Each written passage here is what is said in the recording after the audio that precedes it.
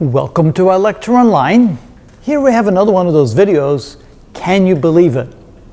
And in one of the lectures that I was giving in one of my classes, we talked about the speed at which electrons travel through a wire, and the results of that calculation is actually quite astounding.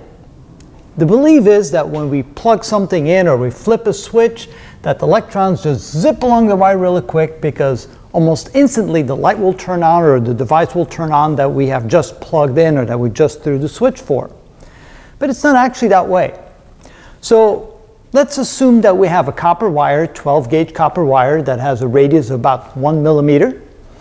And let's say that we have a current of 2 amps going along that wire from the outlet to the lamp. Be quite a lamp because normally you don't need 2 amps, but that's okay, that's besides the point. And so we have this equation that tells us that the drift velocity, and they do call it drift velocity, it's equal to the current through the wire divided by the charge per electron times the number of electrons per cubic meter times the cross-sectional area of the wire through which it travels. And then over here we have a few things here.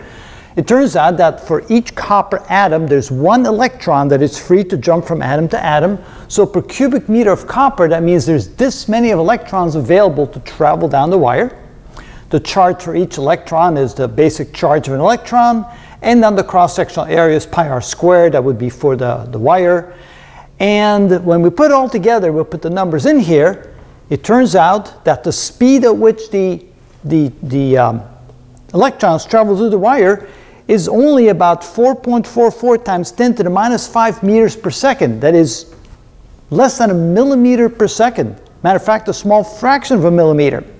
If we then turn that around and we say, well, how long does it take for the electrons to travel like 1 foot, which is about 30 centimeters, it turns out it would take almost 7,000 seconds, which is almost 2 hours. So electrons travel so slow that it would take them almost 2 hours to travel 1 foot along the wire.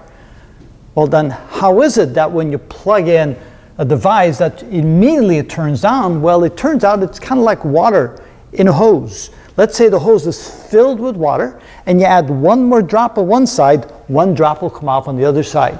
So when 1 electron enters the wire from the outlet, 1 electron will go through the light bulb almost instantaneously. And so it seems like they travel really fast, but it's essentially all the electrons moving up just a little bit, pushing the few that are already there through the light bulb and so forth. And it's very, very slow. Now in most cases we deal with AC current, alternating current that moves back and forth. So I have alternating current moving or vibrating at 60 hertz per second. That means it goes back and forth, changes direction 120 times per second. In each direction, before it turns back and goes the other direction, electrons will travel less than a micrometer, less than a half a micrometer. And a micrometer is 1/1000 of a millimeter. So the electrons barely move distance-wise, and yet it powers everything. So it's kind of interesting how that slight minute vibration back and forth, 120 times per second as it changes direction, that tiny amount of movement is plentiful to power all the electrical devices that we have and turn all the lights that we have when we have AC current. So there you go.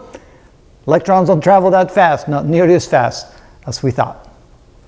And that is how it's done.